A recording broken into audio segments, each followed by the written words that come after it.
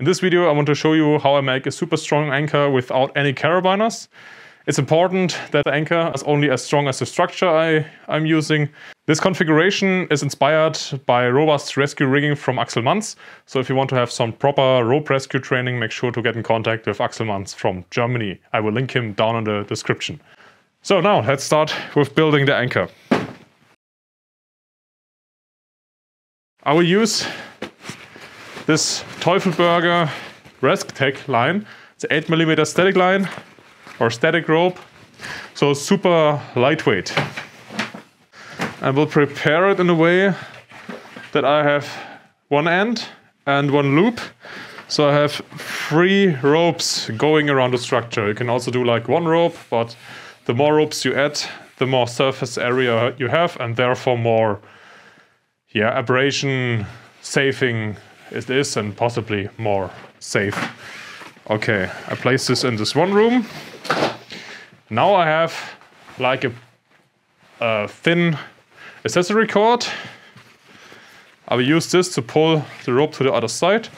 So I just open this up, make a knot on this side. You could also attach a weight like from the tree climbing community, or just something else like a boot, or probably something you find in an old house.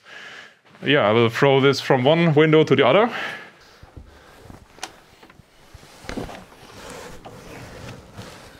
So I attach it over here, so I cannot accidentally pull it to the other side. Just make a fast knot. So, rope is attached to the thin cord. Of course, this is easier if you are 2 people.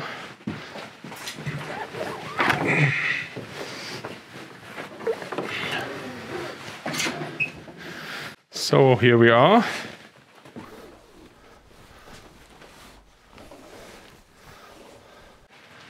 So now here are all the ropes. Yeah, it's quite easy to lose the overview which rope is which. So if they are different colors, it's a lot easier. But yeah, I want to do this minimalistic. I have a lot of rope left. So now I can set the direction of pull. Make sure all the ropes are tensioned as equal as possible. I will also look out of the window that there are no sharp edges and not a rope hanging down and being stuck to an edge or something. And yeah, I just hold it and do a big fat knot. Just an overhand knot like this. And this is my attachment point. Now to make this even safer, I add these simple edge protectors. I have one edge up there, one on the other side, and one here on this door frame.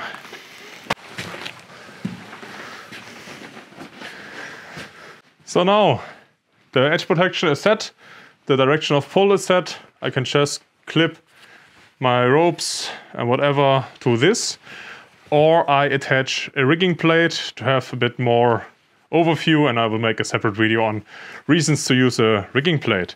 Yeah, now I could attach this with 2 carabiners to be redundant. Just use 3 loops here and 3 loops there, 2 carabiners, and attach this. Or to save some weight and some carabiners. So the alternative is to open it up, then do the same again, make sure they are all tensioned in the direction of pull. Now again, make a big fat knot, but with a bigger loop. It's also easier if you are 2 people.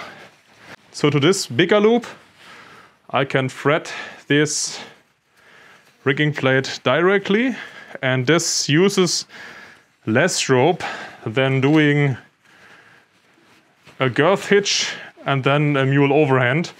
And with this, the girth hitch is safe and it's almost the same, but now we have the rigging plate in place.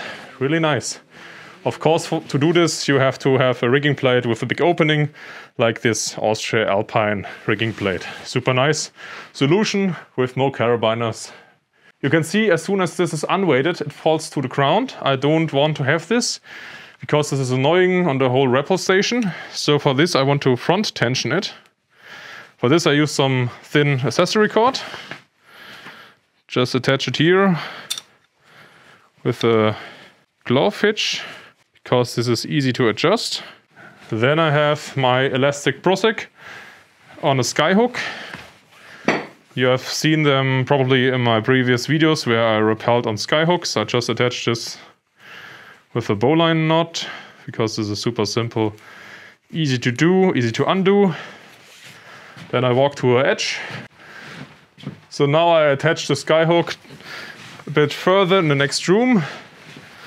I can now tension the whole thing with the glove hitch.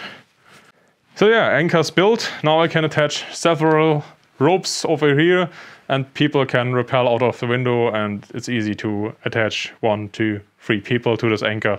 And in my opinion, this is super strong because here the roof is made of big rocks.